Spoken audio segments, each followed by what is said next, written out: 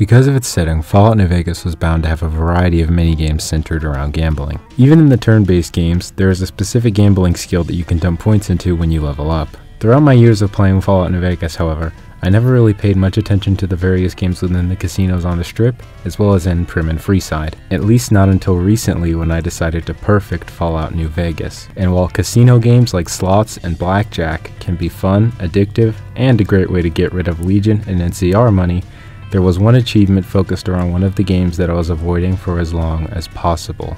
Win 30 games of Caravan. Caravan is a game unique to Fallout New Vegas and can be played with various characters throughout the Mojave. It's also notorious within the Fallout fan base for being confusing as well as infuriatingly unpleasant for anyone who doesn't know how to play. But if I was going to perfect the game, I would have to conquer Caravan. Caravan is a card game, and you use the various cards you find from scavenging or from merchants to play. Each of the 3 rows represent a caravan for sale. For example, this one is a caravan headed to Shady Sands, and this is a caravan headed to Dayglow. The central idea of the game is to sell 3 caravans before your opponent. A caravan is sold when its number value goes above 20, because that's when the caravan isn't considered to be too light. But if the number value goes higher than 26, then the caravan becomes overburdened and cannot be sold.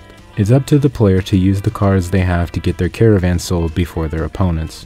You can set your wager amount as well as edit the custom deck you'll use before every match. Some decks are more efficient than others, and even more so with certain combinations of cards. At the start of a game, you have to place at least 1 numbered card to begin your caravan. Number cards are each worth their value listed, and aces are worth exactly 1. Whatever card you place after another sets a standard for future cards you place on your caravan.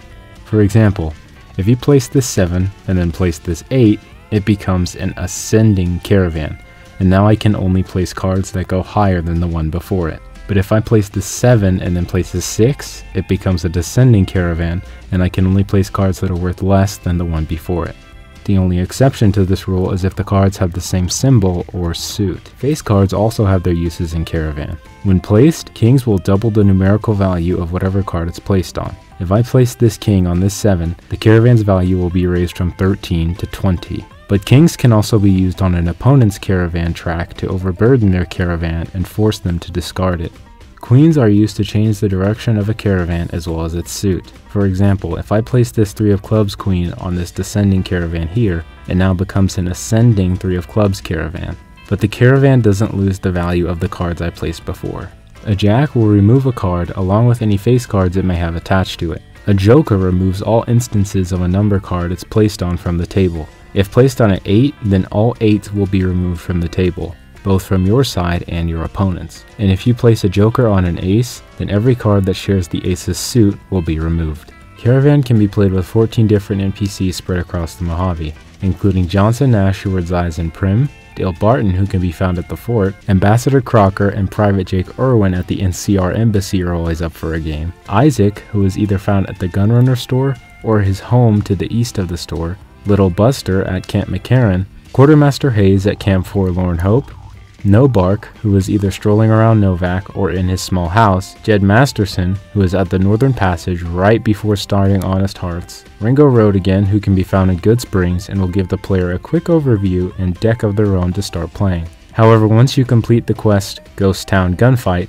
Ringo will move to the Crimson Caravan Company and you'll have to go there to play him. Each NPC has a certain limit to the amount of games you can play with them, a certain amount of money in their inventory, and require you to put down some money to play. Unlike Keith at the Aerotech Office Park, who is the ideal person to play with if you only want to play for fun and don't want to have to bet money. Fallout New Vegas' Caravan, as well as its other casino games, are a great example of minigames done right. It's a 2-player game, and the winner takes the whole pie. You build a caravan using the cards in your deck. The goal is to create caravan bids that beat your opponent's bids, so there's more strategy than luck involved. It's why you won't see Caravan in any casino.